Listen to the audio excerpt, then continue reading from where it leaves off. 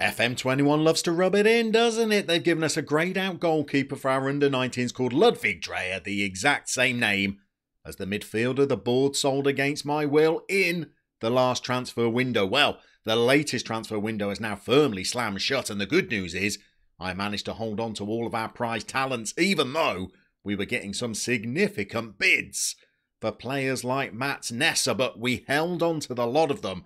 And I tell you what, it wasn't only the players that were attracting some attention.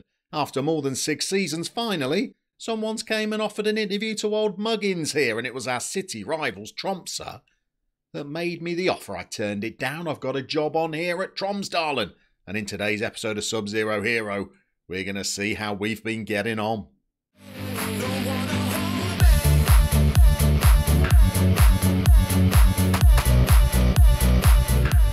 So how have things been going?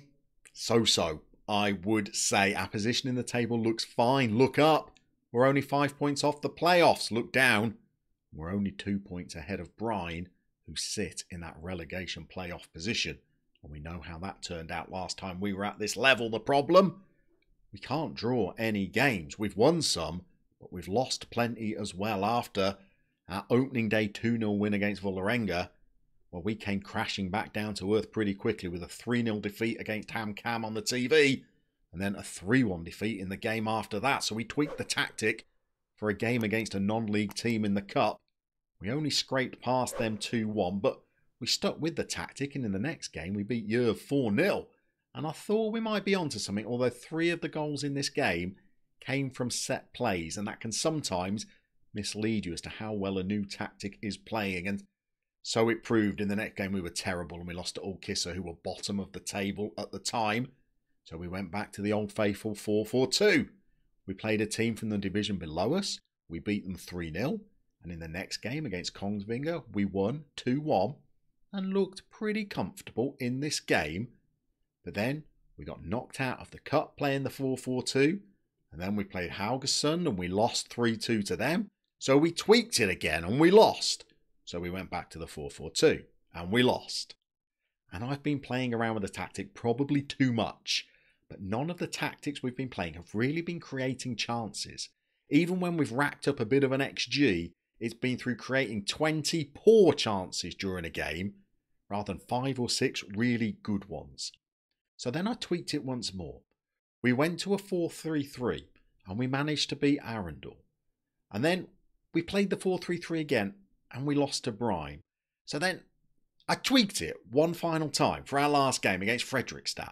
I went back to a 4-2-3-1, but with a lot different roles and duties than I had when I was playing it earlier on in the season. And in this latest game, we looked convincing. Fredrikstad were above us in the league at the time. We created 23 chances, got 10 of them on target, and our team played well. If Hartvigsen could have tucked away a couple more of these chances, well, things might have been even more convincing. And it means that we are doing away with the 4-4-2 on a short-term basis, and we switch to this 3 attacking midfielders behind a lone frontman, but it's done okay. It does mean that Hugo Empa is taking a little bit of a hiatus from the team, because although he continues to train beyond your wildest dreams, he doesn't play well. He's got 2 goals this season, one of them a penalty that I gave him out of pity in our last game just to try and get him scoring again.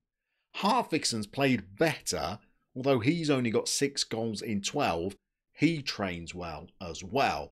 The player who's not the best in terms of his attributes, but he's really playing well in this system, is little Tony Berg. Not great at passing, not great at vision. Strength is pretty poor. Concentration is not anything to write home about. But he takes a mean set play, and he's created some goals and he's scored one as well. But the player who's training the best at the moment, he's still only 15. Martin Dusund Ibsen, who I was a little bit sceptical about whether he'd be able to play in this midfield. But his passing is already up to 7. His vision is up to 11. He is training absolutely fantastically. He has got lots of attributes now that have now gone over 15, like his stamina, balance, determination. You never know. If we keep training him on for the next 2 or 3 years, he could be another little starlet. He's not having the best of time because, well, I've played him in some of those pretty heavy defeats and he's only scored in the low sixes. But hopefully, if we can get a bit of a run of form together, it might allow him to continue his improvement. This guy's a bit of a success story as well. Ole Christian Jensen, who has now started to train an awful lot better since his mentoring group changed and his determination has shot up from a 6 to an 8. We've also had reports that he's improved his focus and his professionalism as well. And now he is starting to turn into a midfielder that we can work with. So, we're going to send the boys out today. We're going to keep little tiny Empa on the bench. We're going to start with Hartvikson up front, and Sjörnesson has been playing well in the last couple of games too. And we're going to see whether our new formation can carry on looking as convincing as it did in the last game as we take on the team that are bottom of the table. So we are underway. Let's see how this formation gets on. We're also using the same one with the under-19s because they've not had a great start to their season either, but for different reasons. They're drawing nearly every game. They are just lower mid-table in the under-19s Premier Division because they keep getting 1-1 draws in virtually every game they play. So we've switched their formation as well, and they managed to win their last game too. So fingers crossed, this might make us a little bit more of an attacking threat because with the 4-4-2, we were very, very long and we were huffing and puffing and creating lots of shooting chances, but not very clear-cut ones as Sjörnesson cuts inside from his left wing and cracks one against the bar. We've not made a great start to this game, have we? 3 shots, 3 on target, but it looks like they've been long rangers and we're gonna try and encourage the team on to do a little bit better. We've got 5 minutes to the break and we could do with a goal before the interval just to settle the old nerves. You'll see we're trying to be a little bit less direct now. Taking the target man out of this lineup means we don't have to thump it long as much as we were. As on cue, Sally Hansen plays an aimless ball behind their defence. And now we're having to try and win the ball back again. This is a long highlight, which often means you're going to get a good chance. And I think we've got Hartvikson in. And he struck the post, but he's quick enough to get on there. God, I thought his reactions were a little bit slow there. I thought the goalie was going to get up and claim the ball. But we've hit the bar and hit the post. And our little Jonas Hartvikson has got us into the lead. And having said how we're less direct now, there we go, thumping the ball over the top.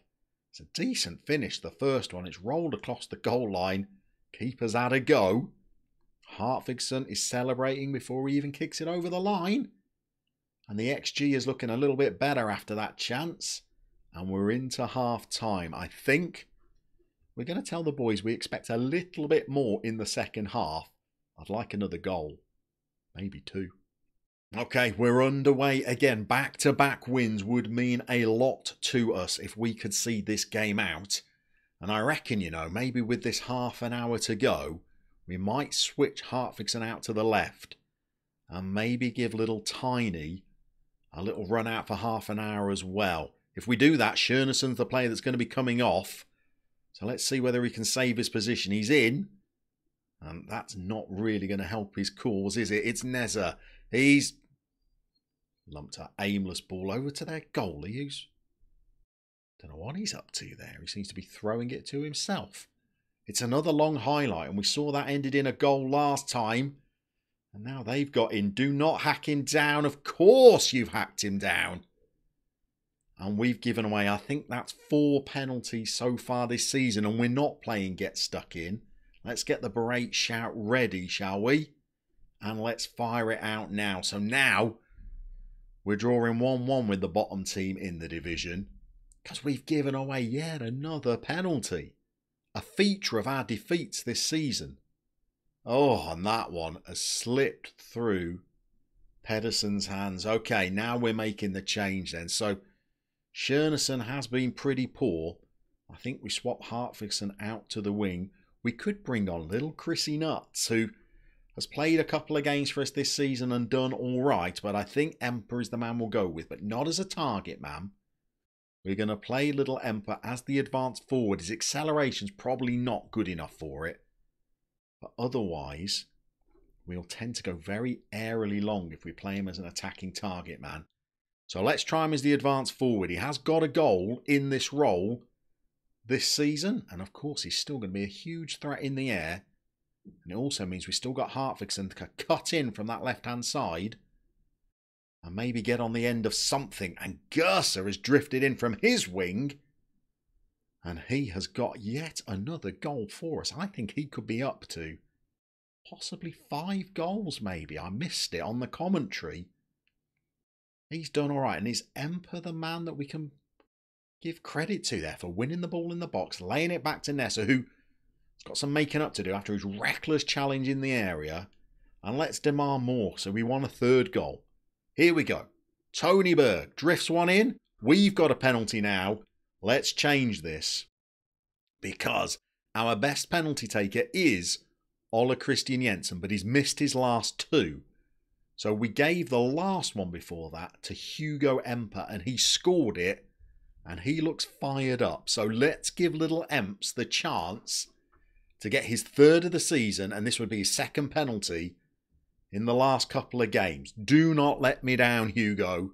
Come on, Hugo. Ah, top corner from Hugo. And now we're 3-1 up. That looks a bit more convincing. We can also drop the mentality, go less direct, drop the tempo. And that was a good penalty. And I think we actually need to change it now to make Hugo our permanent penalty taker when he's on the pitch, I also think. Okay, we are back. We have made some tweaks, brought on some fresh legs. But a goal now is going to make things a little bit more nervous. Can we win it back and counter? Well, we can't. And now Lloyd for Gurley has got them back into the game. And I think we might need to tweak this around a little bit because we're now hanging on against the team that is bottom of the table. We're going to make some little changes, try and stiffen things up a little bit. Then we'll be back for the final 7 minutes of the game. Okay, no time for pride then. We've given away that 2nd goal.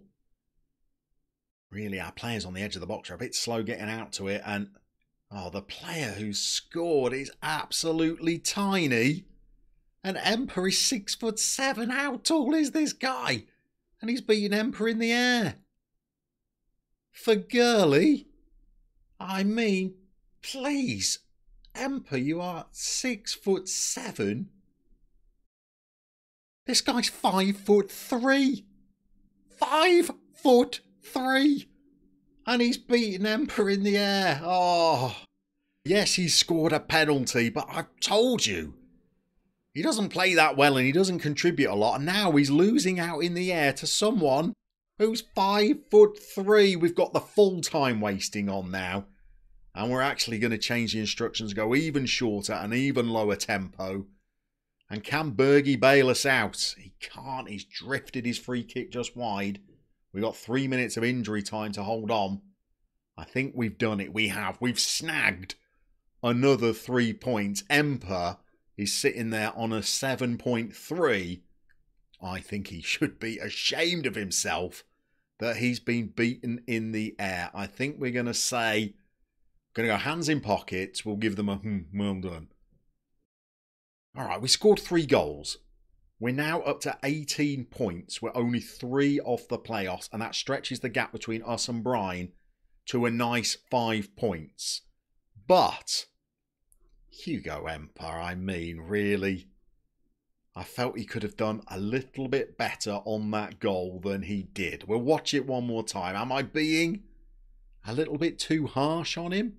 Was he outdone by some sharp-witted movement, perhaps? I don't know. Let's watch as the ball comes in. He's jumped. He's up in the air. And he's just beaten. He's beaten by a man who is 5'3". All right, we've got thinking to do. Well, at least that means, look, we're now closer to the promotion playoff places than we are the relegation playoff places. That's the position we want to be in. And we've now played a couple of games with this new formation. We've scored goals in both. We've won them both. I'm going to persist with it for a little bit. I'm going to go offline, play a few more games, and we're going to come back and see whether maybe we could have just squeezed our way into those promotion hunting places in Sub-Zero Hero.